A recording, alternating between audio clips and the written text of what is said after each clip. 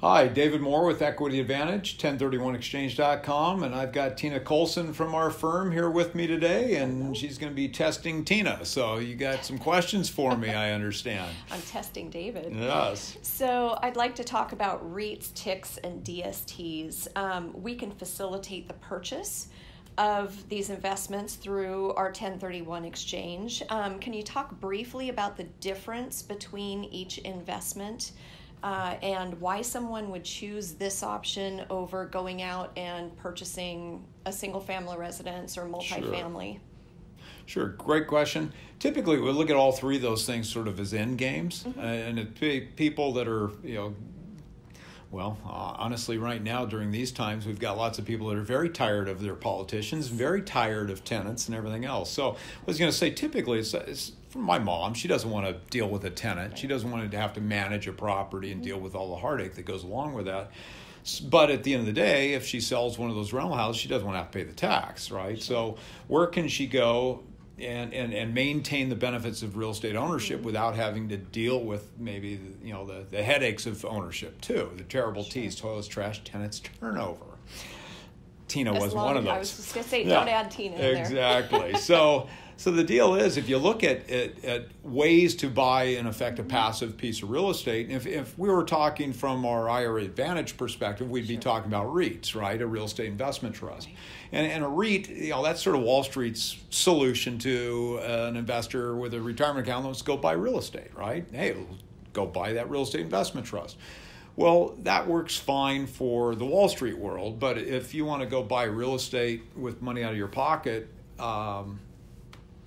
is that really what you want? I mean, it's a stock, so it doesn't really give you the benefits of ownership of a piece of property, the interest deduction, depreciation, all that stuff, where a DST, Delaware Statutory Trust, or a tenancy in common investment will. Furthermore, TICs and DSTs are easily exchanged into. REITs typically are not. There are exceptions called UPREITs, so you basically exchange an asset they want to absorb and you can get into it, which you can get into that thing, but after you're in, there's no way out. So typically, I'm not a fan of UPREITs. Everything's got an opportunity, a place that is right, but typically I'm against those. On the other hand, tenancy in common and DST, those are where most of our people go. And during the last crash, here we are in the time of COVID, so we're dealing with some real issues once again. Right. But if we look back at the last crash and we start looking at things that were sort of casualties of that, I would say that tenancy in common offerings, institutionalized tenancy in common offerings, were sort of a casualty of that time. And it wasn't the structure that was a problem. I totally believe that it was not the structure involved. It was just the time. And it was the sponsors doing things that buying at the top of the market, marking them up and selling. And that's what caused the problems. It's not the ownership structure. Right. TICs have been around forever. I mean, any joint ownership historically, typically it's going to be a TIC. In today's world, where I see TICs used are value add situations where you're buying something, the sponsor's buying something they want to fix and turn. It gives you the ability to do that stuff where typically a DST is not going to be that. DST is going to be a going concern. TIC is a single asset. DSTs can be a single asset, or they could be a dozen different assets. It really doesn't matter. So once again, if you're looking at making money through a value add type situation, you're looking at a TIC vehicle. If you're looking at just a great solid passive investment, the DST is going to be the bulk of that market. TIC's got sort of a black eye. The last crash, a lot of people say, "Oh, you don't want to buy a TIC; they're horrible." Da, da, da. Well, like I said, it's not the structure; it's those sponsors. And I would caution anybody today, anytime you're working with somebody else, you've got to look at what you're buying. And the investment's only as good as the sponsor, right? You've got to make sure you're working with somebody that's going to be there after this fiasco is over. Right. Don't just buy something based upon the return. I mean, so many times people just look at, well, gee, this guy's going to pay me 8 or 10, and this one's paying me 5 to 6. Sure. I'm going to go for the 8 or 10. Well, risk and reward, right? So you've got to look at this stuff. And my advice is, if you're going into any of these institutionalized investments, work with somebody that was there before the last crash. They've been through it before. Mm-hmm. Odds are they're going to be through it again. And, yes. and if it's somebody that's just getting into this thing, I would really take a diligent deep dive on everything, make sure it's good. Good. And so also, I know with the DSTs that because it could be one or multiple properties that are within that DST realm, is it true that you have to also file a tax return where that property is held? Yeah. So not only if I'm, living here in Oregon and I buy a DST in Minnesota, I now need to file that return as well. For years, and it's a great question because it brings up an issue that is very, very misunderstood, I think.